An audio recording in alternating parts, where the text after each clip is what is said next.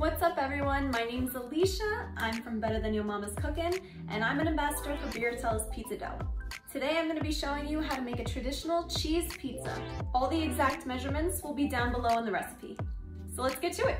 Now that we have our pizza dough stretched, we're going to start layering on our favorite toppings. Now I made my own sauce, but you absolutely can use your favorite store-bought brand, or if you're like me, just whip up a quick tomato sauce.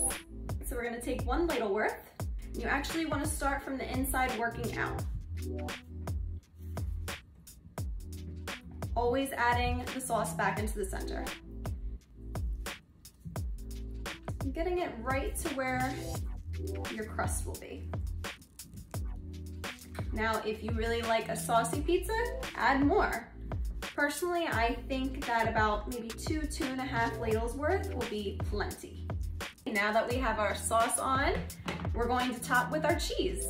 Now I used whole milk mozzarella, freshly grated. You don't want to use the pre-packaged shredded cheese. It's just not going to be the same. If you're using the packaged stuff, sometimes it has a little bit of a film on it, and we don't want that. We want this to melt really nicely. So just do yourself a favor, give yourself enough time, and shred that cheese. Just by the handful, just start sprinkling on. Kind of in the same way you put the sauce on. You want to start in the middle and work your way out. I think that looks great.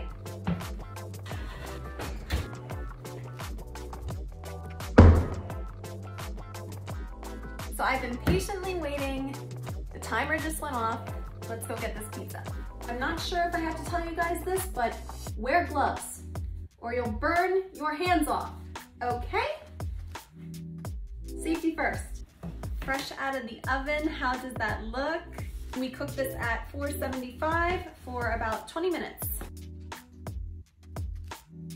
All right, now that our pizza is all done, I'm just gonna hit it with some extra TLC. Gonna drizzle some olive oil on top, just like that.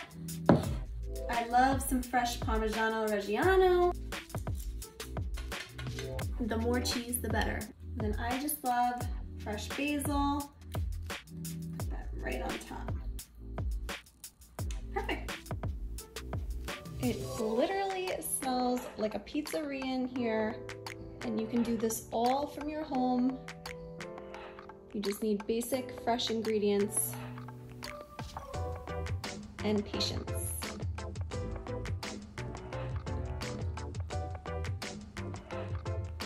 Delicious.